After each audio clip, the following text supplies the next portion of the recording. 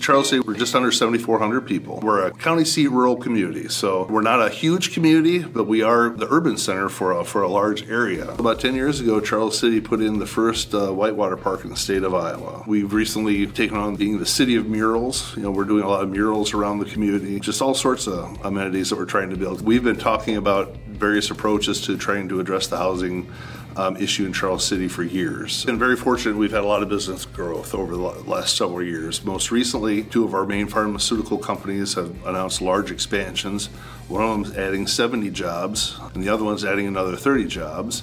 Couple that with our chicken plant that's reopened, and they're going to be adding 500 jobs over the course of the next couple of years. We're trying to do something good for town, and we're trying to encourage young families to move to Charles City. So we decided to build these townhouses. We want to make the most of our community and enhance it as we can. And I think this project and this investment we're making in housing for our community is a first step of many to come. We need a lot, but someone had to do it, so we stepped up. We hope to be able to share our story in Charles City on the things we've been able to accomplish for a small town within the housing realm, but also learn from others on what they've done to really kind of be that piece that puts a developer over the hump on whether they want to come here or not. We're really persistent and we're going at it, but it's going to take some time, and my hope is that developers hear that cry and they come and they meet that need, because we have people that are excited and they want to be here and they want to be part of the community. The demand's here.